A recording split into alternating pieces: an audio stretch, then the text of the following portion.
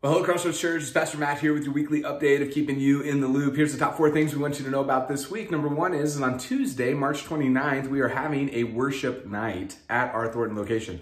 Pastor Tim and Mandy are going to lead us in a fun-filled family night of worship where we're going to do songs that our children sing, our teenagers sing, as well as us as adults. And so you're not going to want to miss that. Again, that's March 29th, Tuesday night at our Thornton location. The second thing that I have for you is that we are right in the middle of community group sign up. We believe at Crossroads that faith is better, faith journeys are better in community, where people can come alongside you, encourage you, pray for you, where you can study the scriptures together. If you're not in community, I would encourage you to consider that by clicking the link, filling it out. That'll go to our community groups director, and we will get you connected into a group. The third thing that I have for you is Easter is right around the corner, and we have some pretty big outreaches planned. We are planning on doing an Easter egg hunt and taking the gospel into several of the schools that we've been working in, as well as providing an Easter egg hunt for our own kids on Easter Sunday.